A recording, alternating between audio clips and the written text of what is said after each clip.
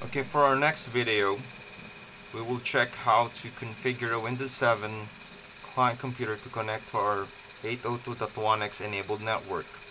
First of which, we need to check if wired autoconfig has been installed. This is done by typing services.msc in the run prompt and check if it's running. Good, it is all set to automatic. Services is runner. Normally what you would see is a manually and the stop configuration. So I did this beforehand, so no need to do it again. Next of which is we need to configure the actual wireless connection. I'm sorry, the wired connection. Now there are a few settings that you need to do. First of which, go to Authentication, make sure that this is enabled. Normally this is left at unenabled, and there are several options. We would normally use Microsoft PEEP if it's an all Microsoft network, with Cisco is in the middle.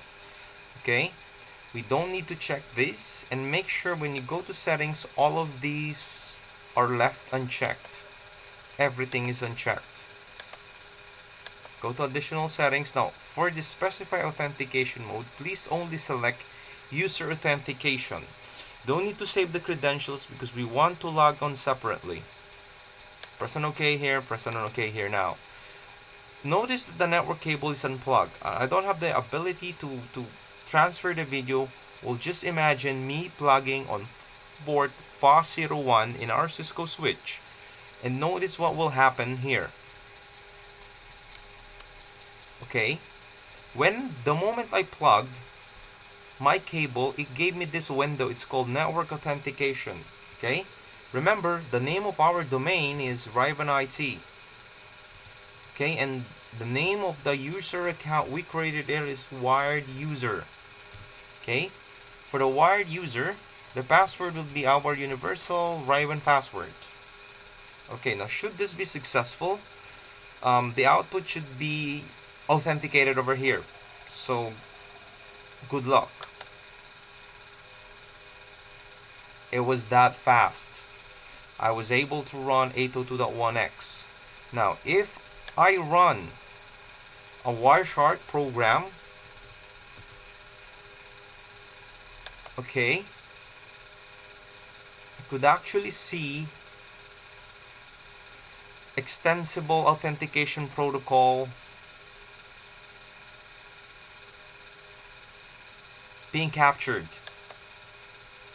Okay, so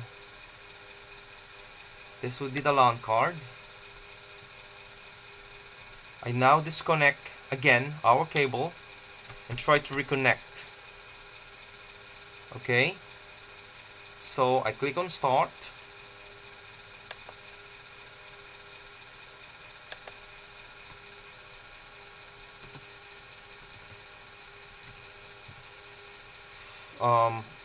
Wired user.